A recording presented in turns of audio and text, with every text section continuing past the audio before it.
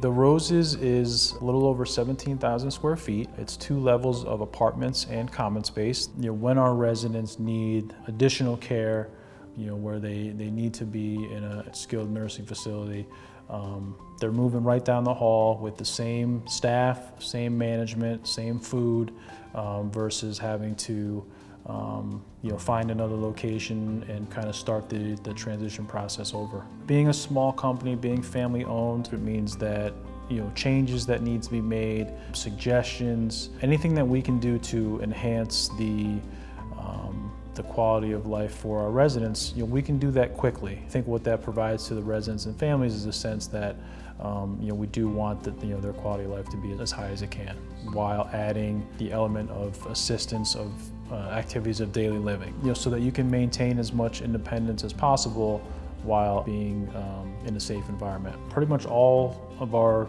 customers and residents, when they come to us, we're a lot of times getting them in some pretty difficult situations, especially from a health perspective. They may have lived in their homes for 30 years and now they have to move to an assisted living. That's a huge transition.